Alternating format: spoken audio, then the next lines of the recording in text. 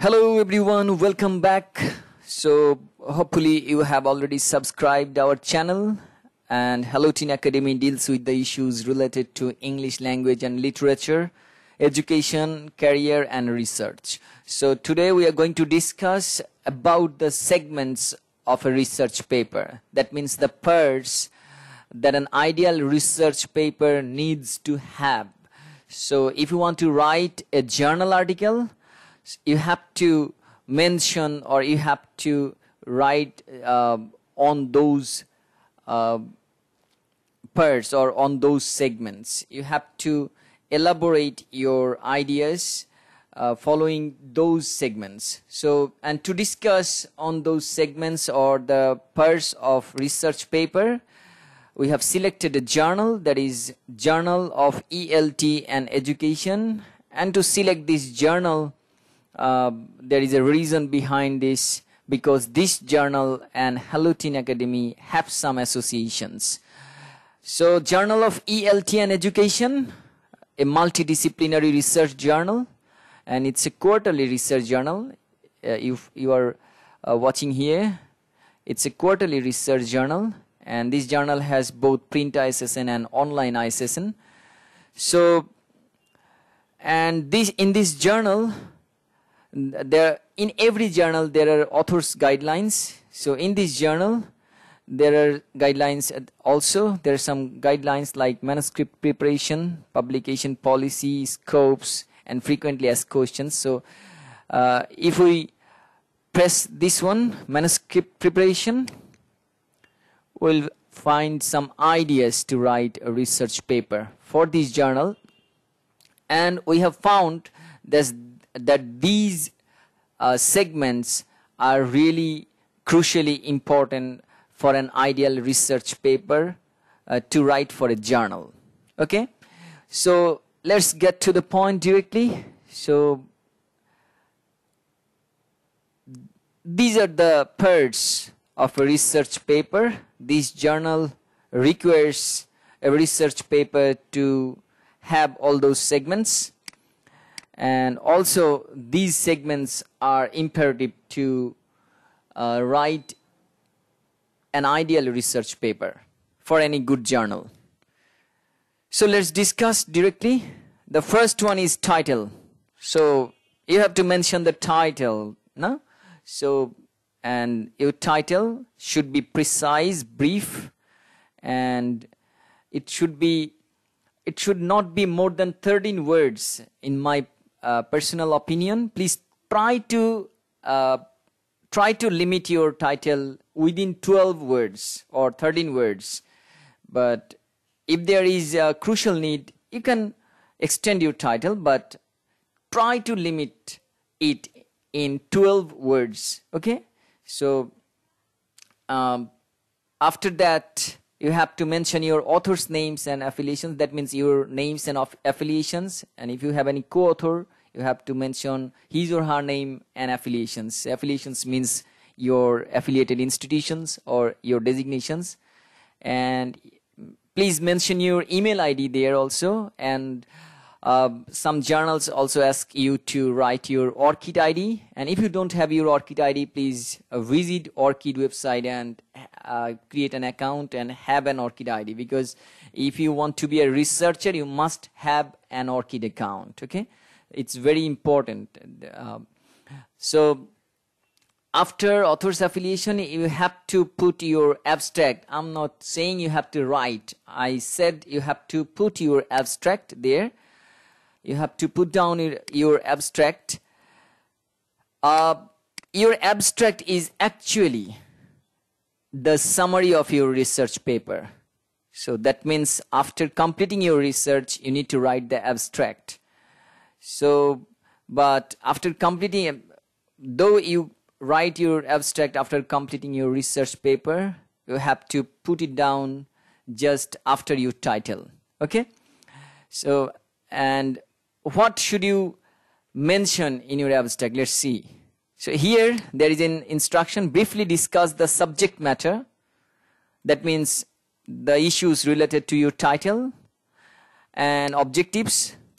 That means your goal, the goal of your research paper, the objective, the aim of your research paper, then methods, what methods you used, and findings, what you found during research or after completing your research. You have to mention very specifically, very briefly in abstract section. So it's a summary of your entire research paper. So don't forget to write these 4 issues inside your abstract. And in most of the good journals, abstract is limited in 200 words. So keep it in mind and just check the journal submission guidelines before you submit a research paper in the journal. After that, you have to mention some keywords, like 4 to 6 keywords. Keywords are some of your focused words, some of the words from your entire research paper that are really focused, that are really really imperative for your research paper, and that can give some idea, some thoughts about your research paper in a very credible way. Okay, so abstract and keywords are the 2 parts that actually provides or gives an overview of your entire research paper. The researchers or readers or scholars can easily have the idea about your research paper from abstract and keywords. So you should write the abstract after completing the research paper and put it down just after the title whenever you submit your paper. So after that, you have to write introduction. That means you have to start your main paper, main document, and your introduction should include general introduction. That means some general ideas about your topic. Then you should state the problem, that why you are making this research, what was the problem behind this, and actually what you are going to solve after doing this research. Then rationally, you have to justify your study, your research study, your entire research study here. And it's I should say it's a logical explanation of your work. Then study periods. So in the study period you need to mention. So rationale and study period, in some journals, rationale and study periods are optional to mention, but you may mention it also in the introduction chapter or in the introduction segment. After that, you need to mention the limitations if you faced any during your research work. If you have any limitations, you need to clearly mention that. And if you don't have any limitations, just skip this segment. Then we have objective, the goal of your research, the major aim of your research study. And objectives may be of 2 types, general and specific, or you may write only objective or objectives. If you have one objective, one broad spectrum objective, just mention that. And if you feel that you have a general objective and few specific objectives, you can mention that also. After that, there is a very crucial part, that is literature review. So you have to review the related works that have already been done by other scholars, and some literary works that are related to your title or to your work. You have to review those articles. And a very crucial point, I repeat, a very crucial point, is specify literature gap. This journal requires you to write the literature gap, the research gap. Okay?